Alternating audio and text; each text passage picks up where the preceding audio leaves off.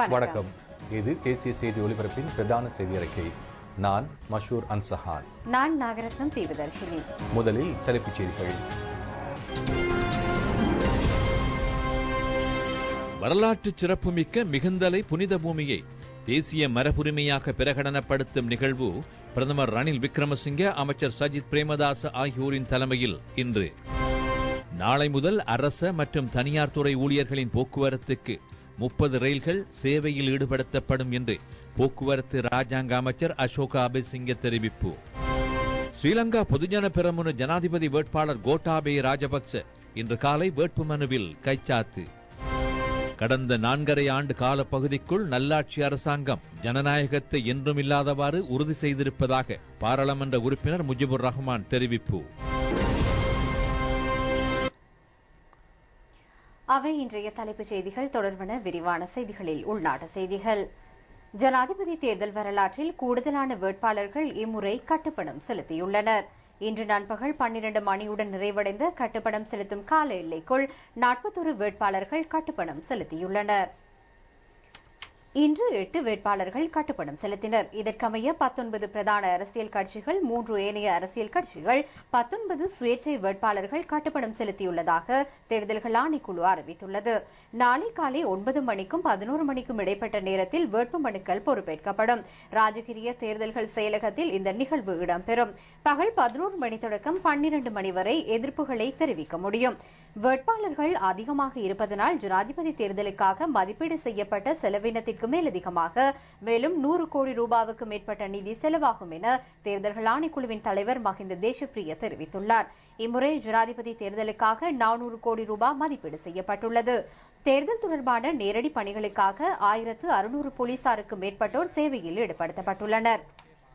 Police ஊடக பேச்சாளரும் police அத்தியட்சகருமான Ruwan Gunasekara கருத்து வெளியிடுகையில், நாளை வேட்புமனு தாக்கல் இடம்பெறுவதனால் ஸ்ரீ ஜெயவர்தனபுர வீதி, பழைய கோட்டை வீதியை அடிப்படையாக கொண்டு போக்குவரத்து ஒழுங்குகள் அமுலில் இருக்கும். நாளை காலை 6 மணி தொடக்கம் விசேட போக்குவரத்து ஒழுங்குகள் மேற்கொள்ளப்பட்டுள்ளன. முடியுமானவரை மாற்று வீதிகளை பயன்படுத்துமாறு நாம் வேண்டுகோள் விடுக்கின்றோம். கொழும்புக்கு பிரவேசிக்கும் மற்றும் வெளியேறும் பஸ் வண்டிகளை தவிர கனரக வாகனங்களுக்கு இப்பாதை ஊடாக பயணிப்பதற்கு தடை விதிக்கப்பட்டுள்ளது. கட்சி ஆதரவாளர்கள் 6 பாதுகாப்பு சாவடிகளில் சோதனைக்கு உட்படுத்தப்பட்ட பின்னரே அனுமதிக்கப்படுவர். இன்று தொடக்கம் ஜனாதிபதி தேர்தல் நிறைவடைந்து 1 வாரம் கடக்கும் வரை ஊர்வலங்களை நடத்துவது முற்றாக தடை செய்யப்பட்டுள்ளது என்று தெரிவித்தார்.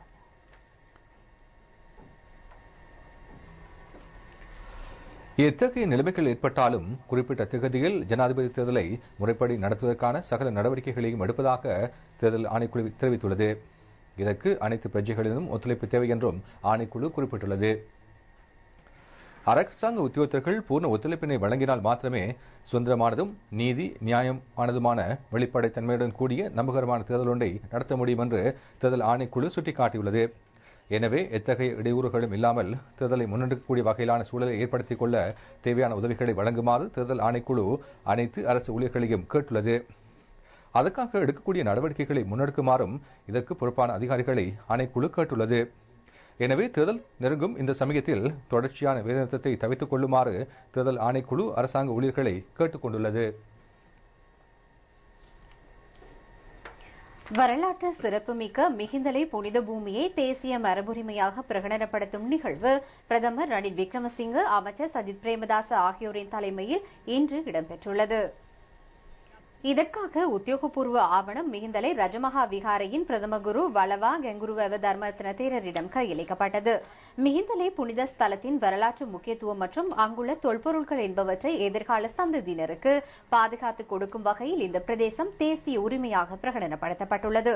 இதனை முன்னிட்டு இன்று முற்பகல் பிரதமர் ரணில் விக்ரமசிங்கே மிகுந்தலைக்கு விஜயம் செய்து சமய நிகழ்வுகளில் பங்கேற்றார். சங்கைக்குரிய தம்மரத்ன தேரர் அனுசாசனம் வழங்கினார். அங்கிடம்பெறும் புனரமைப்பு பணிகளையும் பிரதமர் பார்வையிட்டார். பிக்குமாருக்கான தானம் வழங்கும் நிகழ்வும் இடம்பெற்றது.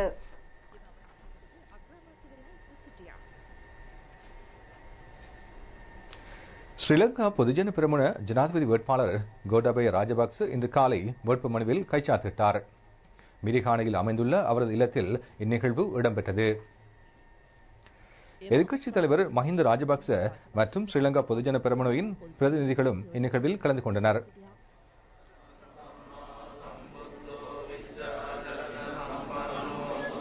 ඉන් අනතුරුව මාධ්‍යට අදහස් පළ කළ මහින්ද රාජපක්ෂ எதிர்க்கட்சித் தலைவர் மஹிந்த ராஜபக்ச மற்றும் சமல் ராஜபக்ச ஆகியோர் ஊடகங்களுக்கு கருத்து வெளியிட்டனர்.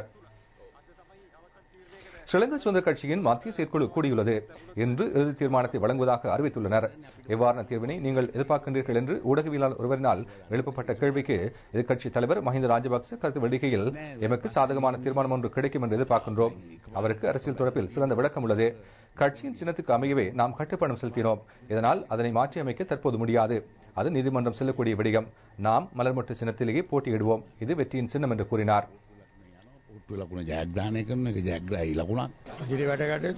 பாராளுமன்ற உறுப்பினர் சமல் ராஜபக்ச கருத்து வெளியிடுகையில், முன்னரை போன்று அனைத்து செயற்பாடுகளும் இடம்பெறுகின்றன. சிறந்த தகமை மிக்க ஒருவரையே ஸ்ரீலங்கா பொதுஜன பெரமுன ஊடாக களமிறக்கியுள்ளோம். இந்த வேட்பாளரை அனைவரதும் ஆசீர்வாதத்துடன் களமிறக்கியுள்ளோம். ஸ்ரீலங்கா சுதந்திர கட்சியின் ஆசீர்வாதமும் எமக்கு கிடைக்கும் என்று தெரிவித்தார். ஐக்கிய தேசிய கட்சிக்கு ஆதரவு வழங்கும் வகையில் தமிழ் முற்போக்கு கூட்டணியினால் ஏற்பாடு செய்யப்பட்ட முதலாவது தேர்தல் பிரசார கூட்டம் இன்று ஹட்டனில் இடம்பெற்றுள்ளது. பெரும் எண்ணிக்கையிலான மக்கள் கலந்து கொண்ட இந்த கூட்டத்தில் அமைச்சர்களான சுஜீவ சேனசிங்க, மனோ கணேசன், பழனி திகாம்பரம், வி ராதாகிருஷ்ணன் உட்பட பாராளுமன்ற உறுப்பினர்கள் பலரும் கலந்து கொண்டனர். இங்கு அமைச்சர் சுஜீவ சேனசிங்க கருத்து வெளியிடுகையில், நாட்டை ஆசியாவின் அபிவிருத்தி கேந்திர நிலையமாக மாற்றி அமைப்பதற்கும் உங்களின் பிள்ளைகளுக்கு சிறந்ததொரு எதிர்காலத்தை உருவாக்குவதற்கும் உங்கள் அனைவரினதும் ஒத்துழைப்பு அவசியமாகும். கல்வித்துறையின் மேம்பாடு, வீடில்லா பிரச்சினை உட்பட அனைத்து பிரச்சினைகளுக்கும் தீர்வு வழங்கக்கூடிய தூர நோக்கு கொண்ட ஒரு தலைவர் சஜித் பிரேமதாச என்று அவர் குறிப்பிட்டார்.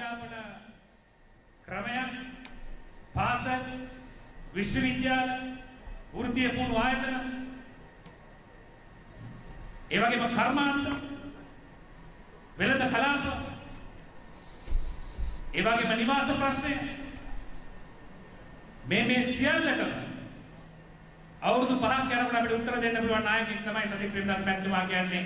தமிழ் கூட்டணி எங்கள் நல்லாட்சி அரசாங்கத்துக்குள்ளே எங்களது பொறுப்புகளை கடமைகளை ஏற்ற பிறகுதான் மலையகத்திலே அடிப்படை மாற்றம், தேசிய மாற்றம் ஏற்படுத்துவது நன்றாக தெரியும். கடந்த காலங்களிலே மலையக மக்களை தள்ளி வைத்து, ஒதுக்கி வைத்து, புறந்தள்ளி வைத்து, தேசிய நீரோட்டத்தில் கலக்காமல் கவனமாக பார்த்து கொண்ட அந்த தலைமைகள் எல்லாம் தகர்த்து எறியப்பட்டு நாங்கள் வந்த பிறகு மலையக மக்களை தேசிய நீரோட்டத்துக்குள்ளே கொண்டு வந்திருக்கின்றோம். 7 பச்சை நிலத்திலிருந்து வீடு, காணி உறுதி பத்திரம், வீடு திட்டம், பிரேச சபைகளை அதிகரிக்கிறது, அதிகார சபை உண்டாக்குறது சொல்லி பல திட்டங்களை உங்களுக்கு சொல்லி வாக்களை கேட்டோம். அதே மாதிரி திட்டங்களை நாங்கள் செஞ்சு கொடுத்துருக்கோம். நாங்கள் இன்றைக்கு எங்களுக்கு வாக்குரிமை கொடுத்த ரணசிங்க பிரேமதாஸ் அவருடைய மகன் சஜித் பிரேமதாஸ் கேட்கிறாரு. நாங்கள் கட்டாயம் அவர்களுக்கு முழு இந்தியா வம்சாவளி அவர்களும் அனைவரும் இந்த வாக்கு அவர்களுக்கு போன முறையோட கூடுதலான வாக்கில போட்டு அவர் வெற்றி பெற செய்யணும். நாங்க வெற்றி பெற தான் இருப்போம். அரசியல் மேடைகளில் தெரிவிக்கப்பட்ட கருத்துக்கள் அடுத்து. பாராளுமன்ற உறுப்பினர் முஜிபுர் ரஹ்மான் நேற்று இடம்பெற்ற ஊடகவியலாளர் மாநாட்டில் கருத்து வெளியிடுகையில், ஜனாதிபதி தேர்தலுக்காக வேட்பாளர்கள் முன்னிற்கும் எண்ணிக்கையை பார்த்தால் கடந்த 4.5 ஆண்டு காலப்பகுதிக்குள் எமது நல்லாட்சி அரசாங்கத்தினால் ஜனநாயகம் நிலையப்பட்டதை உணர முடிகின்றது. இன்று எவருக்கும் ஜனாதிபதி தேர்தலில் போட்டியிடும் சூழ்நிலை உருவாக்கியுள்ளது. 2015ஆம் ஆண்டுக்கு முன்னர் இந்த நிலைமை காணப்படவில்லை. அந்த காலப்பகுதியில் வேட்பாளர்கள் வீட்டை விட்டு வெளியே வர தயங்கினார்கள். மஹிந்த ராஜபக்சவுக்கு எதிராக தேர்தலில் களமிறங்குவதாக இருந்தால் எதிரணி வேட்பாளர் பல்வேறு விடயங்கள் குறித்து அச்சம் கொண்டிருப்பார். வழக்கு தொடுக்கப்படுமா, தேர்தலுக்கு பின்னர் எதிரணி வேட்பாளர் சிறை செல்ல வேண்டி வருமா என்ற அச்சம் எதிரணி வேட்பாளரிடம் காணப்பட்டது. இன்று அவ்வாறான சூழ்நிலை இல்லை. எமது வேட்பாளர் பெயரிடப்படுவதற்கு முன்னர் எதிரணி வேட்பாளர் பெயரிடப்பட்டார். கடந்த 4.5 வருட கால பகுதிக்குள் நாம் ஜனநாயகத்தை ஏற்படுத்தியதன் மூலம் இவருக்கும் ஜனாதிபதி தேர்தல் மாத்திரமல்ல எந்த ஒரு தேர்தலும் போட்டியிடும் தன்மை உருவாக்கியுள்ளது. அவர்களுக்கு சந்தேகம் காணப்பட்டது. கோட்டாபய ராஜபக்ச தேர்தலில் போட்டியிட முடியாவிட்டால் என்ன செய்வது என்று அறியாமல் செயற்பாடுகளை முன்னெடுத்தனர். அவர்கள் செய்த பிழைகளை அவர்களே அறிவார்கள். அதன் காரணமாகவே சமல் ராஜபக்சவும் கட்டுப்பணம் செலுத்தினார். ராஜபக்ச குடும்பத்தில் அதிகளவிலான குற்றச்சாட்டுகள் கோட்டாபய மீது காணப்படுகின்றன. அவர் பாதுகாப்பு அமைச்சின் செயலாளராக இருந்தபோது அனைத்து தரப்புகளிலிருந்து அவர் மீது குற்றச்சாட்டுகள் சுமத்தப்பட்டன. ஆர்ப்பாட்டம் செய்ய முடியாது. ஆர்ப்பாட்டங்களின் மீது ராணுவத்தினரும் போலீசாரும் ஏவி விடப்பட்டனர். ஊடக சுதந்திரம் தொடர்பான குற்றச்சாட்டுகள் காணப்பட்டது. இந்த நாட்டின் மக்கள் மீண்டும் பின்னோக்கி செல்ல விரும்ப மாட்டார்கள் என்று நினைக்கின்றேன். நாம் முன்னோக்கி நகர்ந்துள்ளோம். 2015 ஆண்டுக்கு முன்னர் காணப்பட்ட நிலையை விட தற்போது ஜனநாயகம் நல்ல நிலையில் உள்ளது. மக்கள் சுதந்திரமாக வாழும் நாடொன்றை கட்டி எழுப்பியுள்ளோம் என்று தெரிவித்தார். ඒවා යටපත් කරා ඊළඟට මාධ්‍ය නිදහස පිළිබඳ චෝදනා එතුමාට තියෙනවා. මං හිතන්නේ නෑ මේ රටේ ජනතාව තායි පිටිපස්සට යන්න ලෑස්ති වෙයි කියලා. අපි ආපු ගමන ඉස්සරහට ඇවිල්ලා තියෙන්නේ. අපි පස්සට ගියේ නෑ. 2015ට කලින් ගිහපු තත්ත්වයට වඩා අපි අද ප්‍රජාතන්ත්‍රවාදීව නිදහසේ අපිට කාල බීලා ඉන්න පුළුවන් රටක් අපි ගොඩනගලා තියෙනවා. யார் தமிழ் மக்களுக்கு கூடிய அளவு நன்மைகளை பெற்றுத்தரக்கூடியவர்கள் என்று ஆராய்ந்து பார்த்து எமது தமிழ் மக்களை அவர்களுக்கு ஆதரவு கொடுக்கும்படி எங்களால் கூற முடியும் என்று நம்புகின்றேன். அது சம்பந்தமாக நாங்கள் எல்லோரும் சேர்ந்து நடவடிக்கைகள் இறங்க வேண்டும். தமிழ் மக்கள் சார்பிலே ஒரு பொதுவான கருத்தை தேர்தலில் முன்னிற்கும் முக்கியமான நபர்களிடம் எடுத்து எம்பி எமக்குரிய நன்மைகளை நாங்கள் விரைவில் பெற்றுக்கொள்ள வேண்டும் என்பது என்னுடைய கருத்து.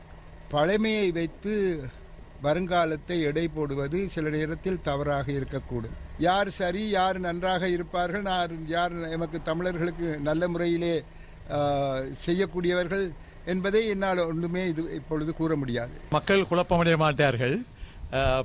நாங்கள் எங்களுடைய கட்சி தேசிய கூட்டமைப்பு நாங்கள் எங்களுடைய மாவட்ட மட்டத்திலும் இலங்கை மட்டத்திலும் பல சந்திப்புகளை ஏற்படுத்தி நாங்கள் அவர்கள் மக்களுடைய அபிப்பிராயங்களையும் நாங்கள் அறிய விரும்புகின்றோம். அப்படி அறிய வேண்டும்.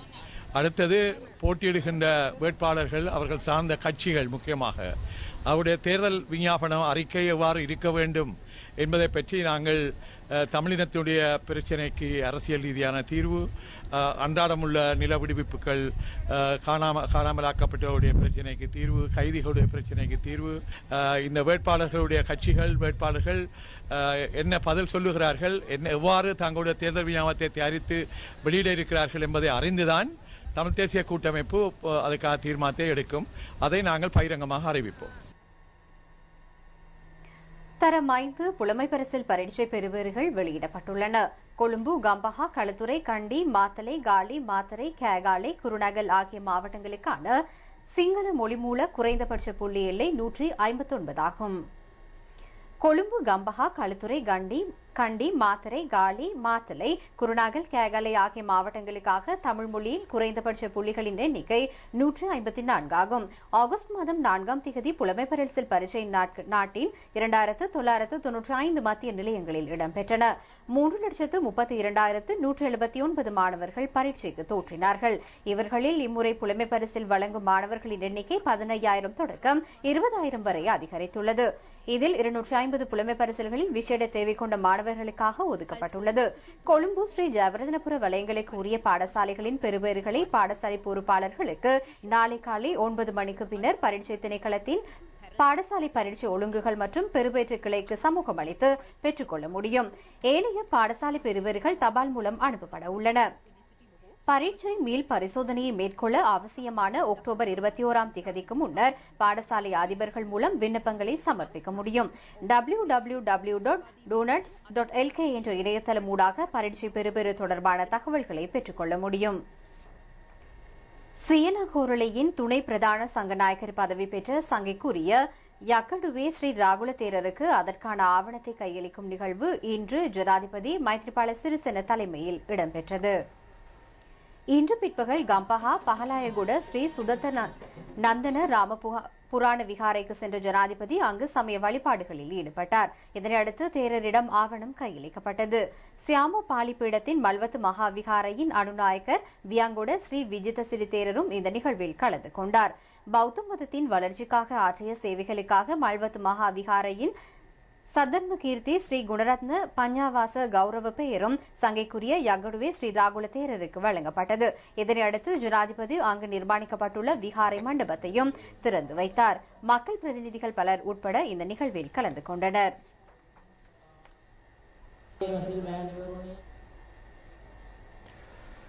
நாளை தொடக்கம் அரசு மற்றும் தனியார் துறை ஊழியர்களுக்காக 30 புயலிடங்கள் சேவையில் ஈடுபடுத்தப்படும் என்று ராஜாங்க அமைச்சர் அசோக அபிசிங்க தெரிவித்துள்ளார். சேவைக்கு சமூகம் அளிக்காத ஊழியர்கள் சேவை விட்டு விலக்கியவர்களாக கருதப்படுவார் என்றும் அவர் குறிப்பிட்டார். குர்நாகலில் இடம்பெற்ற செய்தியாளர் மாநாட்டிலேயே ராஜாங்க அமைச்சர் இதனை குறிப்பிட்டார். ராஜாங்க அமைச்சர் அசோக் அபேசிங்க கருத்து வெளியிடுகையில், இந்த வேலைநிறுத்தம் நியாயமற்ற வேலைநிறுத்தம். மக்களின் வரி மூலம் 3 லட்சத்துக்கு மேற்பட்ட சம்பளத்தை பெறும் வேளையில் மக்களை சிரமத்துக்கு உட்படுத்துவது நியாயமற்ற விடயமாகும். பேச்சுவார்த்தைக்கு சந்தர்ப்பம் வழங்குமாறு இவர்கள் வேண்டுகோள் விடுத்தனர். 4 தடவைகள் பேச்சுவார்த்தை நடத்தினோம். இவர்கள் இணங்குவதாக கூறிவிட்டு பின்னர் இணங்குவதில்லை என்று அறிவித்தனர். மீள சேவைக்கு சமூகமளித்தால் மாத்திரமே பேச்சுவார்த்தைக்கு வாய்ப்பு வழங்கப்படும். நிறுவனத்தை உரியவாறு நடத்துவதற்கு அதிகாரத்தை பிரயோகிக்குமாறு நான் புகிரத பொது முகாமையாளர்களுக்கு அறிவித்துள்ளேன். புகிரத சாரதிகளாக ராணுவ வீரர்களுக்கு பயிற்சி அளிக்க வாய்ப்பை வழங்குமாறு ராணுவ தளபதி கோரிக்கை விடுத்துள்ளார். நான் இதற்கு அங்கீகாரத்தை வழங்கியுள்ளேன். முதல் கட்டத்தில் 30 பேருக்கு பயிற்சிகள் வழங்கப்பட உள்ளன. பணிப்பகிஷ்கரிப்பு ஆரம்பித்த தினத்தில் 6 புகிரதங்களை சேவையில் ஈடுபடுத்தினோம். பின்னர் அது 12ஆக மாற்றமடைந்தது. நேற்று நாம் 23 புகிரதங்களை சேவையில் ஈடுபடுத்தினோம். ஊழியர்கள் தற்போது கிரமமாக சேவைக்கு சமூகம் அளிக்கின்றனர். அவர்களுக்கும் வெளியிலிருந்து அழுத்தங்கள் திணிக்கப்படுகின்றன. போலீஸ் பாதுகாப்பு வழங்குமாறு புகிரத பொது முகாமையாளர் கேட்டுள்ளார். தேவையான பாதுகாப்புகள் வழங்கப்பட்டுள்ளன. ராணுவத்தினரும் புகிரதத்தில் பாதுகாப்பு கடமைகளில் ஈடுபடுத்தப்பட்டுள்ளனர். 39 பேர் ஒப்பந்த அடிப்படையில் சேவையில் அமர்த்தப்பட்டுள்ளனர். இவர்களில் 7 பேர் மாத்திரமே சேவைக்கு சமூகமளித்துள்ளனர். 32 பேர் சேவைக்கு சமூகமளிக்கவில்லை. இவர்கள் 32 பேரதும் ஒப்பந்த காலத்தை முடிவுறுத்துமாறு நான் பணித்துள்ளேன். சேவைக்கு சமூகமளிக்காத அனைத்து ஒப்பந்த ஊழியர்களின் சேவையை முடிவுறுத்தவும் தீர்மானித்துள்ளோம். மக்கள் எதிர்கொண்ட சிரமங்கள் தொடர்பில் அரசாங்கம் கவலை அடைகிறது என்று தெரிவித்தார். மட்டக்களப்பு மாவட்டத்தின் வாகனேரின் நீர்ப்பாசன விவசாய அமைப்புகளும் விவசாயிகளும் கடந்த 14 வருட காலமாக விலாவுடை ஆற்றுக்கு நிரந்தர அணைக்கட்டு இல்லாமையினால் 10,500 ஏக்கர் நெற்செய்கை மேற்கொள்வதற்கான நீர்ப்பாசனத்தை பெற்றுக்கொள்வதில் பாரிய பிரச்சினைகளை எதிர்கொண்டுள்ளனர். இதனால் மட்டக்களப்பு மாவட்ட நெல் உற்பத்தி நடவடிக்கையில் பின்னடைவை எதிர்நோக்கியுள்ளது. 2000 விவசாயிகள் இங்கு பயிர் செய்கையை மேற்கொண்டு வருகின்றனர். வருடாவருடம் அணைக்கட்டு உடைப்படுத்ததோடு மாதுருவோய ஆற்றில் இருந்து கிடைத்த நீர் வீணாக உட்பாறையை சென்றடைகிறது. இதனால் போதிய அளவிலான நீர் தமக்கு கிடைப்பதில்லை என்று விவசாயிகள் கூறுகின்றனர். இதனை கருத்தில் கொண்டு 200க்கும் அதிகமான தமிழ் முஸ்லிம் விவசாயிகள் அணைக்கட்டை அமைக்கும் புதிய முயற்சியை ஆரம்பித்திருக்கின்றனர்.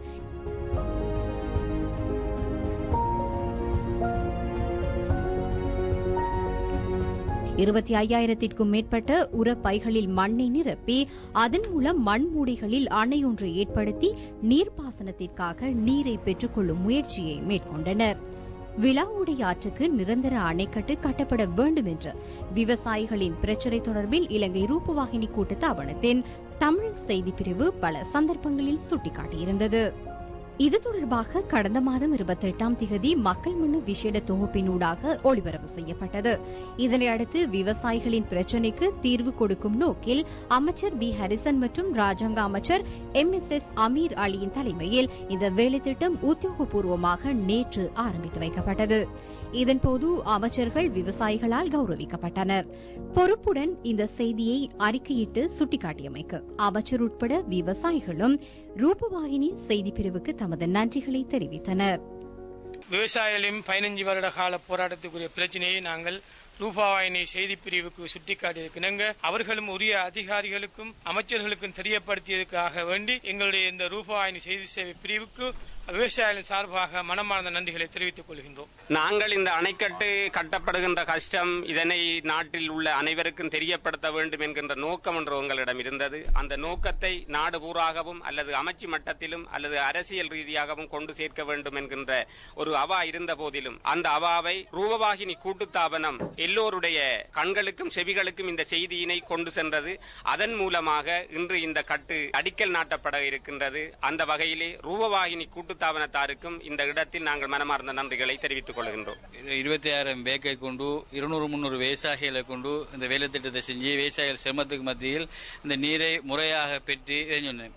இந்த குறைபாட்டை இதை எடுத்து மக்களுக்கும் அரசாங்கத்துக்கும் அரசு அமைச்சர்களுக்கும் தெளிவுபடுத்தின ரூபவாணிக்கு முதல் நன்றி செலுத்த கடமைப்பட்டிருக்கிறோம். நாங்கள் விவசாயிகள் பட்ட துயரத்துக்கு மிச்ச நீண்ட காலமாக நாங்கள் பட்ட கஷ்டத்துக்கு இதை எங்களுக்கு கவனத்துக்கு எடுத்து நெருக்கமான முறையில் இதை முடிச்சு தள்ளுறதுக்கு நான் மிச்ச நன்றியை ரூபவாணி கூட்டுத்தாபனத்துக்கு நான் நன்றி தெரிவித்துக் கொள்கிறேன். நீண்ட காலமாக இந்த விளாளோடை பிரச்சனை மட்டக்களப்பு மாவட்டத்திலே இந்த பிரதேசத்திலே இருக்கிற விவசாயிகள் தொடர்ந்தேர்ச்சியாக 17 வருடத்துக்கு மேலாக போராடி கொண்டிருக்கிற பிரச்சனை. அண்மை காலமாக இதை செய்து தரப்பட வேண்டும், இதற்குரிய அணை தடுப்பு போடப்பட வேண்டும் என்கிற கோரிக்கை இந்த காலகட்டத்திலே எங்களுக்கு செய்ய முடித்ததை நான் மிகவும் சந்தோஷம் அடைகிறேன். இது கிட்டத்தட்ட 260 மில்லியன் ரூபாய் செலவிலே இந்த வேலை திட்டங்களை நாங்கள் ஆரம்பித்து வைத்திருக்கிறோம். அரசு தொலைக்காட்சியான ரூபாய் தொலைக்காட்சி தொடர்ந்தேர்ச்சியாக இந்த மக்களுடைய பிரச்சனையை தொடர்ந்தேர்ச்சியாக இது தொடர்பிலே ஒலிபரப்பி வந்தது. இது தொடர்பான பிரச்சனைகளையும் மக்களுக்கு தெரியப்படுத்தி வந்தது. அந்த வகையிலே அவர்கள் எடுத்த பங்களிப்பையும் நான் இந்த இடத்திலே ஞாபகப்படுத்த வேண்டி இருக்கிறது.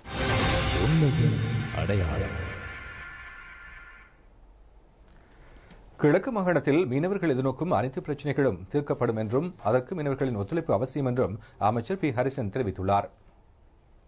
மட்டக்களப்பு மாவட்டத்தில் பல்வேறு அபிவிருத்தி திட்டங்களை ஆரம்பித்து வைக்கும் நிகழ்வுகளில் கலந்து கொண்ட அமைச்சர் பி ஹரிசன் அங்கு வருகை தந்தார். மீனவ சங்கங்களின் பிரதிநிதிகளை சந்தித்து உரையாடும் போது அவர் இதனை தெரிவித்தார். ராஜாங்க அமைச்சர் MSS அமீர் அலியும் இதில் கலந்து கொண்டார்.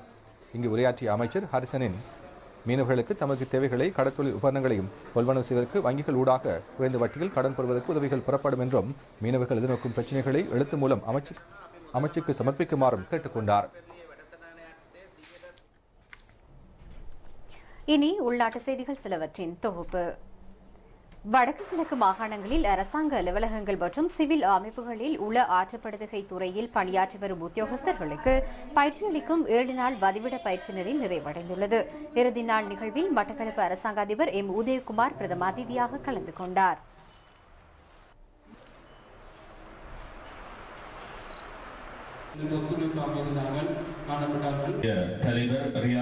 சிலோன் மீடியா போரம் மற்றும் மாற்றுக் கொள்கைகளுக்கான நிலையம் ஆகியன ஒன்றிணைந்து ஊடகவியலாளர்களுக்கும் கல்வி அதிகாரிகளுக்குமான ஒழுங்கு செய்த தகவல் அறியும் உரிமை சட்டம் தொடர்பான செயலமர்வும் சான்றிதழ் வழங்கும் நிகழ்வும் நேற்று சாய்ந்தமருது பிரதேச செயலகத்தில் இடம்பெற்றது.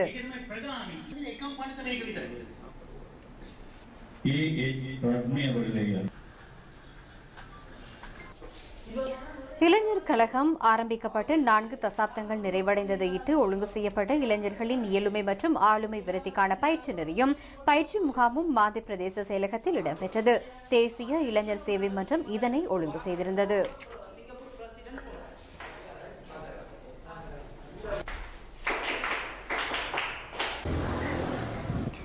யாழ்ப்பாணம் புனித வசியாம் கல்லூரிக்காக புதிதாக நிர்மாணிக்கப்பட்ட தொழில்நுட்ப கல்வி அலகு மற்றும் இணைப்பாடு விதானத்திற்கான அலகுகளை கையளிக்கும் நிகழ்வு யாழ் மறைமாவட்ட ஆயர் கலாநிதி ஐஸ்ரீ ஞான பிரகாசம் ஆண்டகை தலைமையில் இடம்பெற்றது. இவற்றை நிர்மாணிக்க 98 மில்லியன் ரூபாய் செலவிடப்பட்டுள்ளது. முக்கியஸ்தர்கள் பலரும் கலந்து கொண்டனர்.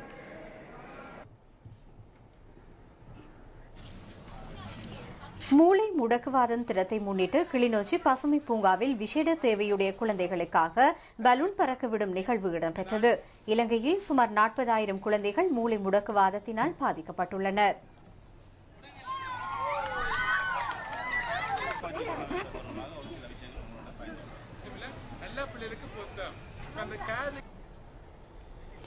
உலக குடியிருப்பு தினத்தை முன்னிட்டு அம்பாறை ஆலையடிவேம்பு பிரதேச செயலக பிரிவில் நிர்மாணிக்கப்பட்ட 25 வீடுகள் அடங்கிய மலுவராயன் மாதிரி கிராமம் இன்று மக்களிடம் கையளிக்கப்பட்டது.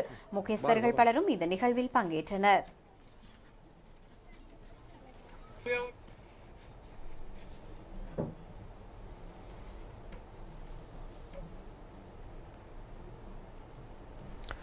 வடபகுதி மக்களின் சமூக பொருளாதார அபிவிருத்தியை இலக்காக கொண்டு தற்போதைய அரசாங்கம் பல்வேறு அபிவிருத்தி திட்டங்களை ஆரம்பித்துள்ளதென்றும் இவை மக்கள் மத்தியில் சிறந்த வரவேற்பை பெற்றுக் கொண்டுள்ளதாகவும் தேசிய கொள்கைகள் பொருளாதார அபிவிருத்தி மீள்குடியேற்ற அபிவிருத்தி அமைச்சின் செயலாளர் வி. சிவஞான சோதி தெரிவித்துள்ளார்.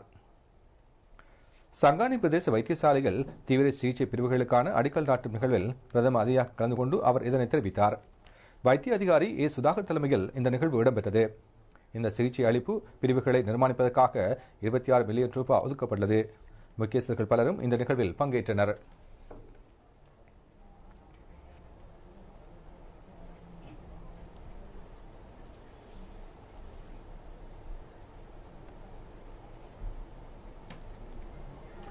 உடுவில் பிரதேச செயலக பிரிவில் மீள குடியேறிய குடும்பங்களுக்காக நிர்மாணிக்கப்பட்ட வீடுகளை பயனாளிகளுக்கு கையளிக்கும் நிகழ்வு உடுவில் பிரதேச செயலாளர் ஜே. காந்தன் தலைமையில் இடம்பெற்றது. அலுவலகமும் தேசிய கொள்கைகள் முள்குடியேற்ற வடக்கு அபிவிருத்தி அமைச்சும் இதற்கான நடவடிக்கைகளை முன்னெடுத்திருந்தது. முக்கியஸ்தர்கள் பலரும் இதில் கலந்து கொண்டனர்.